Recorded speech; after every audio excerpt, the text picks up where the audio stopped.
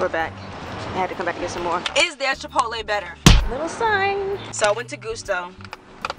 I mean, this is the second time coming in a day and a half, so I would think that, yeah, their food is pretty good. This is their Chipotle-esque bowl. It has like, you know, Tex-Mex, but it also has mango in it, so fruit always makes it a little bit better. This is the chicken. I got mixed greens, half rice. My mouth's watering. Chicken, Chipotle, mango, avocado. She spelled my name right. Okay, she spelled my name right. Oh, they never spell my name right. I say Maya like M-Y-A, M-I-Y-A-H, M-I-A-I. They spell it wrong all the time. Points for spelling my name right. Ding. Let's taste it. Is their Chipotle better? I'm curious to find out. Inquiring minds want to know. And they do give you free chips. Chipotle, how much does Chipotle charge for chips and avocado? Like an extra $4. And these chips are delicious. They're sweet potato, not corn. So I don't know if that makes a difference to anybody out there. They're delicious. They're super, super good. Nice and crispy. Let's try one now. Look at that. I looked up a video last night because I wanted to make them, and someone who works at Gusto said they slice them super thin and then they soak them overnight and then they fry them to get all the extra starch out of it. Crispy, salty, sweet. The chips are so good. Chipotle is good too though. I love Chipotle. And they gave me free candy. They got free chips, free candy, free fruit, free avocado. I don't know. I'm not looking too good for your Chipotle. Oh my god, they don't give me a fork. That's not a good sign. Alright, we're back. Got a little bit of cheese, a little bit of fruit, a little bit of chicken, a little bit of rice, a little bit of beans. They give you a lot of chicken, which is good, I guess.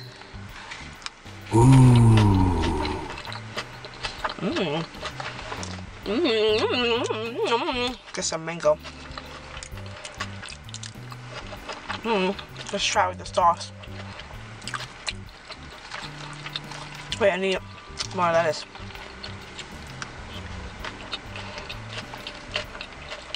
Isn't this the lettuce they recalled? Adding the sauce, because if you've ever eaten at Chipotle, you know adding sauces is like a very crucial key point to making it taste even better, or to making it taste good, in some people's opinion, sometimes my opinion.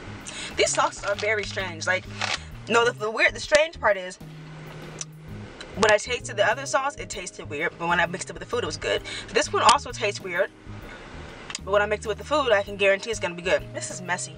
It's a messy job. Someone's gotta do it. Taste, taste, taste, taste. Drip, drip, drip, drip, drip, drip, drip, drip, drop, drip, drippity drop. They know what sauce is gonna taste good with it. Like, they know the perfect finishing sauce or something. Because to me, it just tastes strange on its own.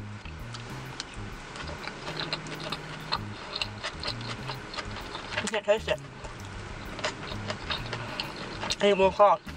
That's good. That's good.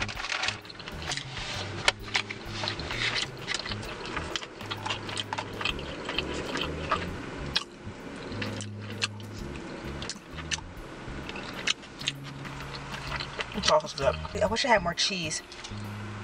That's how Chipotle differs. You can ask for more cheese while they're making it, so you can see they didn't put enough cheese. Give me some more cheese. Now, I think I've tasted enough. Still kind of deep in it. Would I say it's better than Chipotle?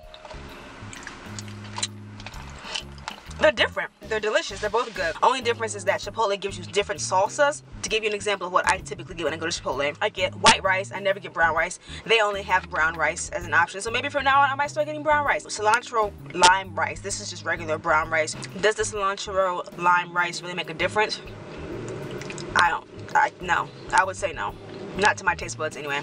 These are black beans. You have the option of black beans or pinto beans. I always get black beans at Chipotle. Chicken, also grilled chicken, kind of like this. I also get all the salsas. I get very, very, very, very, very, like a little dab of the hot sauce because it's way too freaking hot. I'm very sensitive to spice. No. Mostly salsa verde, corn salsa, and pico. And then I get sour cream and lettuce. I pretty much get everything. Then I also use this green sauce. What brand is that? I can't remember, but I'll put a picture somewhere in here. So is it better than Chipotle? I don't know, but it is equally as good. So if your friend wants to go to Chipotle and you want to get something else, you want to go to Gusto, you can go to Gusto because this is about the same as Chipotle, and Gusto has more options. Sorry, Chipotle. Downside, Gusto only has like 2 locations, I think. No. I found a gripe, guys. They give you a lot of chicken, like borderline too much chicken. I feel like they put a whole chicken on this salad. It needs to be a perfect ratio. Chipotle gets the ratios right. Sometimes Chipotle doesn't give you enough chicken. That's the thing about people. We don't know what we want. Someone has to tell us. I was like, Chipotle doesn't give me enough chicken. Chipotle gives you enough chicken because now you got too much and you don't know what to do with it. Seriously, look at all this chicken. You see any rice anywhere?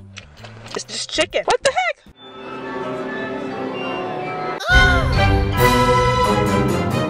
Oh my gosh, y'all. Oh my gosh, y'all. My bed's kind of messy. Oh my gosh, y'all. I'm watching this movie on Netflix. The series is called The Night Of. It's a Pakistani guy. He was trying to go out, have fun. He ended up encountering this white girl. She came into his taxi. She wanted to, you know, have fun too. So they ended up going off together, and somehow the girl winds up dead. That's like a long story short. At first the show was boring, but it started to get good. So I'm watching it and I'm seeing what's happening. As soon as the girl wound up dead, he should have been like, oh my god, I'm a person of color. Let's call a lawyer. Even if he didn't have the money, somehow he got arrested. Like, this show is crazy. I'm getting really into it. He meets the girl. She wants to go to the beach. They're in Manhattan. There's no beach. So she's like, take me to a river. He said, okay. He offers to take her to a river. I wasn't really paying attention what happened between then. Somehow they wound up back at her apartment. She likes to live on the wild side. So to get back to her place, they're taking shots. She wants to play Russian roulette with her hand. He's like, okay, that's strange. She takes the knife, you know, stabs through her fingers. It doesn't hit herself. Then she dares him to do it. He's like, no. He's like, ha, he didn't stab himself. She wants to do a line of coke. They do a line of coke. They start making out. I don't know if she stabbed herself or he stabbed her. Somehow the girl wound up stabbed again. She had a big, like a gashing wound in her hand, but she was fine. It wasn't like life-threatening. It was just like, I'm sure it didn't feel too hot, and you know, blood was coming out. They start making out. They go upstairs to his room. They have sex, and then I don't know if he blacks out or what, but she somehow winds up dead. He's sitting downstairs in front of the refrigerator, you know, with a drink, and he's like, and then he wakes up and he's like, time for me to go. He has no blood on him, by the way, so I'll just say that. He goes upstairs to put his clothes on and leave. He's talking to her. She's not saying anything. He turns on the light. He sees that she's been stabbed multiple times. He's like, oh. I know he's probably thinking, did I do this? I don't remember doing this. I didn't do this. Did she stab herself? She was a little crazy. What happened? At that point, he should have went into... That's when you really need to learn how to calm yourself down, because he did everything wrong from that point. First wrong thing that he did, in my opinion. These are all based on my opinion. He freaking ran out of the house, ran out of a brownstone in the middle of Manhattan, runs to his cab that he's driving. There are people that would have recognized him because if he was acting so frantically. He was like, he almost hit somebody with the cab when he was driving out. Before that even happened, got to the cab, realized he left his keys, and then of course the brownstone door is locked. So he goes back to the brownstone, tries to open the door, it's locked. He breaks the door, he breaks the glass through the window to open it.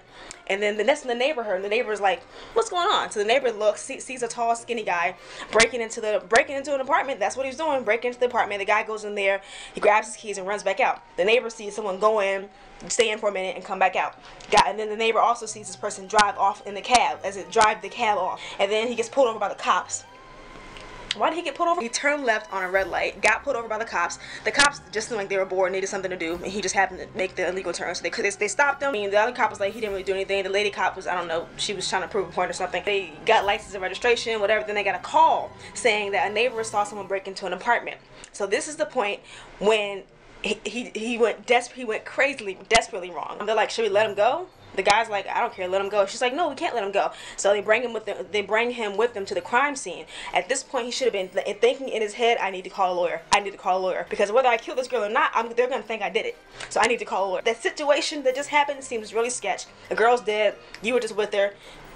Blood, stab wounds. Something's wrong. You probably did it. So, of course, they're thinking, I need to call a lawyer. I need to call a lawyer. I need to call a lawyer. But he wasn't thinking that. He's probably thinking, oh my God, oh my God, oh my God. He had ample opportunities to call a lawyer. By the time the cops get to the crime scene, they leave him in the car. He wasn't even handcuffed. He had a cell phone right there. You know what I would have been doing? I mean, I wouldn't have wound up in this situation. What he should have done, in my opinion, you know, we're all critics. What I think he should have done, he should have took out his cell phone and called a lawyer. He should have been looking up high-powered lawyers and be like, yo, I'm rich.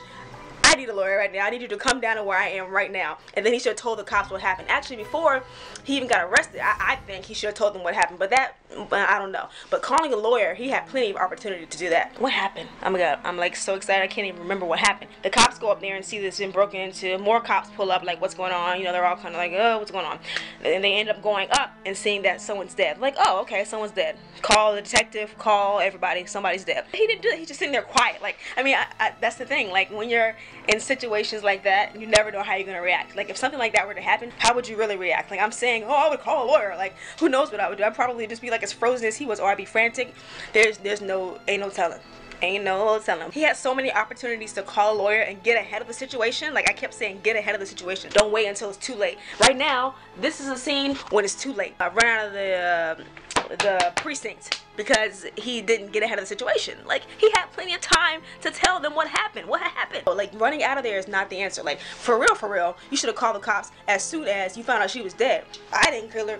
911. I did not kill this girl. I'm not going down for this. I just want to call and get the cops here so they know what's going on, but I'm not going down for this because I didn't kill her. This is the address. I'm telling you where I'm at. Send the cops. All right, bye. Click. At that time, lawyer, yeah, come on down right now. I'm not spending the night in jail for this.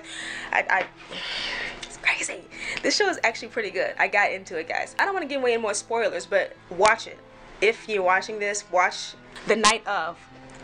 Watch The Night Of on Netflix. It's pretty. Oh, this is HBO. This ain't even Netflix because Netflix is getting kind of boring. Season 1, episode 1, The Beach. I think there is only one season, which kind of sucks. You know, you get into a series and you want to keep watching it because you're obsessive like I am. Get into the show, guys. It's pretty good. This episode at least was good. I'm curious to see how it ends. There's 24 minutes left. I'm feeling sad for this kid at this point because at this point, he has not gotten ahead of the situation. He still has no grasp of what's going on. He's going to be sitting in jail for the next year, at least, even if he didn't do it. Maybe we're going to find out that he did do it, and maybe he should be in jail. Who knows? Okay, if he didn't do it, who did? Because she was stabbed multiple times. Like, my thing is, there's no blood on him.